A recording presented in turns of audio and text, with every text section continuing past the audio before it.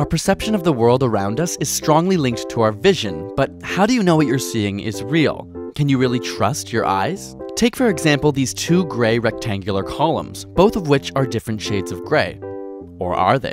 It turns out that they're the exact same, and yet, even after knowing the illusion is there, your eyes refuse to see them as the same. Introducing colors produces the same result. I promise, no trick photography or editing effects have been applied.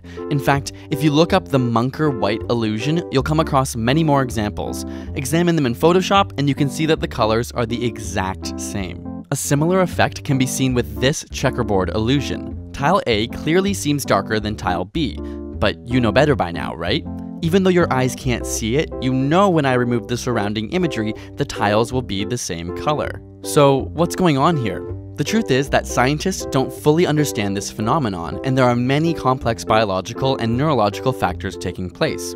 Ultimately, our brains judge color and brightness in context. In other words, our brains compare the surrounding environment in order to create our perception. The purpose of our senses, or eyes in this case, is not to provide us with an absolute color or physical property of our external reality, but to interpret what we see as efficiently as possible in order to interact with our environment most appropriately. The tile illusion takes advantage of this phenomenon. Our brains know that shadows make objects look darker. As a result, the brain compensates by interpreting the tile as being lighter than it appears, until we take the shadow away.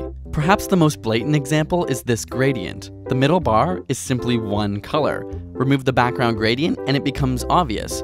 Once again, the darkness of the background has affected our perception of the bar's color. Our perception is relative. So, do you still trust your eyes? Got a burning question you want answered? Ask it in the comments or on Facebook and Twitter, and subscribe for more weekly science videos.